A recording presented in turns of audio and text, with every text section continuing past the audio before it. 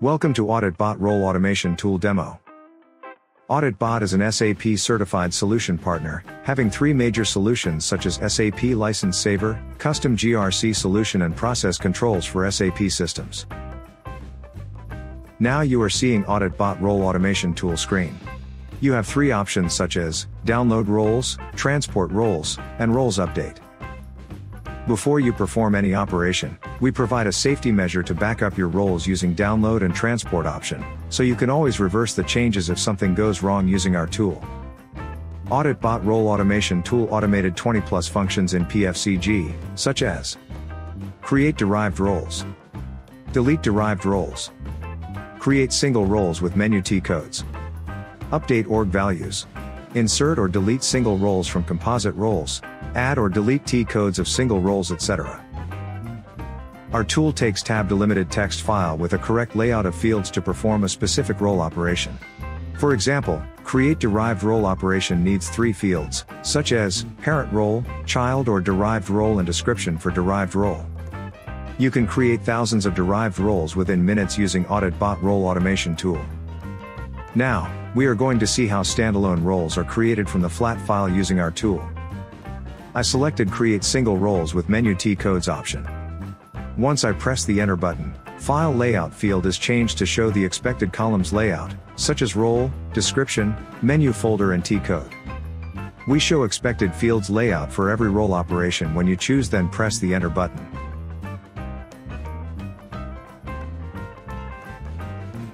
Now I selected Roles Update button. Bottom section, you see checkbox for org values filled with star, blank authorization field filled with star. You can check or uncheck if you want to set star to org values, blank authorization fields. Now, I'm going to enter the CSV file name such as auditbot demo roles.txt. I also show the contents of the file such as role name, description, menu folder and TCode. File has 7 TCodes into 3 menu folders, such as Finance folder with FBO1, FBO2, FBO3. Then HR folder with PA30, PA40. Then Custom folder with 2 custom TCodes. Custom TCode ZBOT graph exists but ZDummy does not exist. I want to show how AuditBOT tool handles non-existing TCodes error handling. Now I show ZBOT graph TCode exists with dialog screen. When I enter TCode ZDummy, see below the error message, such as ZDummy does not exist. I also show the contents of AuditBOT demo roles.txt in Excel.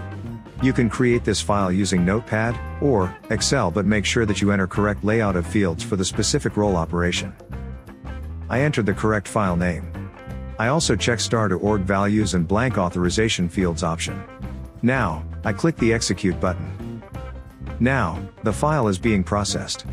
You will see the progress in bottom status bar. Now the file is processed. You are seeing the log messages after processing is done. You see the log message for completion of each step including missing TCode ZDummy error. Bottom section of log message shows number of roles found in the file is 1. Processed is 1. And failed is 0. If you process hundreds of roles, then you will see how many are successful and how many failed. This is how you can process all 20+ operations.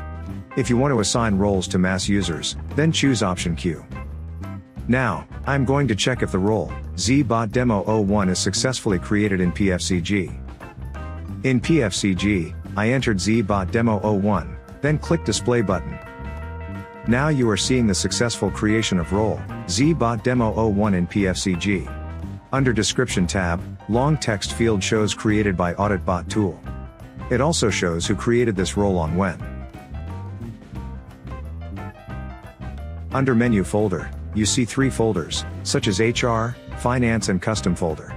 In Finance folder, you see FBO1, FBO2 and FBO3. In HR folder, you see PA30 and PA40. In Custom folder, you see 1 TCode ZBOT graph. ZDummy is not added because it doesn't exist in the system. You see green color in Authorizations tab. Under Authorizations tab, Profile is successfully created, then generated. I click Display Authorizations button to show you how org values are filled with star. I also show you the Open Authorization field, which is filled with star, because I check star for org values and Open Authorization field option while processing the file. If you uncheck these two boxes, then you will see blank for org values and Open Authorization field. If you want to assign roles to mass users, then choose option Q. Now I'm going to show the role automation log to support audit trail on who created, who changed, when created, and when changed on the role objects. I entered today's date as Mar 20, 2022 into selection filter. Then I clicked execute button. It shows the logs of role, ZBot Demo 01, processed today. First column shows, file is used to perform the operation. Second column shows, which admin user ran the tool on which system or client, on when, including time. Then it shows, operation I stands for role creation operation. Log column shows every step involved in role creation including missing custom TCode Z dummy with error status E. Now I can run the report to show only errors from role automation log. I enter, status E, then click the execute button to see only error messages. This audit trailing is very important in multi-users environment, where multiple SAP security resources are performing various role operations using AuditBOT Role Automation Tool. Our Role Automation Tool will cut down 50% of your current SAP security workforce with a quick ROI on our tool.